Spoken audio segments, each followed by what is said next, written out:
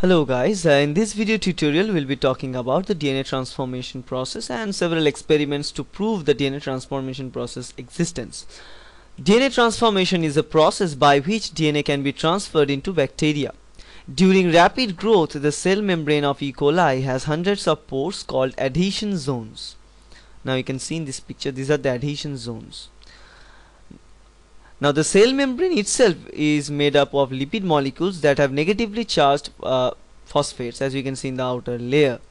Okay, even though the adhesion zones are physically large enough to admit small loop of DNA, the negatively charged phosphates on the DNA helix are repelled by those of the lipids.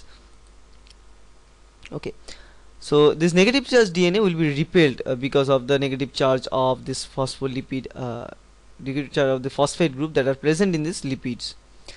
Researchers use a combination of factors to make a bacterial cell capable of taking up new DNA.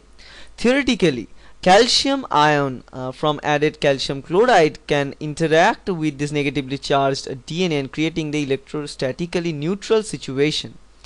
Now if we add calcium, it will bind with this and they can create this situation. Now lowering down the temperature congeals the lipid membrane, stabilizing the negatively charged phosphates and make them easier to shield. Now lowering temperature will help to minimize the movement of lipid. Thus, by making this lipid movement minimized, calcium can interact with this lipids and they can shield this lipid much more easily, and also calcium will shield the negatively charged region of DNA. Now a rapid rise of temperature or heat shock then creates a temperature imbalance on either side of the bacterial membrane and sets up a current. With one of the ionic shield in place, the DNA can then be swept through the adhesion zone. That's how we can make this adhesion possible. Now the DNA can easily be uptaken inside the cell through these adhesion zones. Now adhesion zones are made up with several different protein complexes which will organized with each other to form a complex structure, channel-like structure through which DNA can enter into the cell.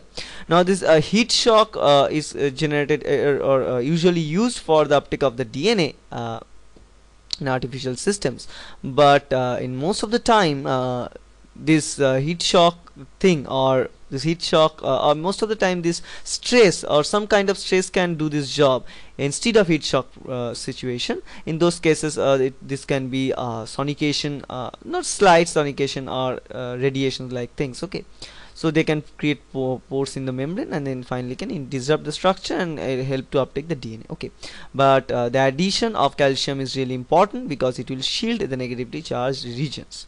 Okay, that's it, and I hope it will help you. Thank you.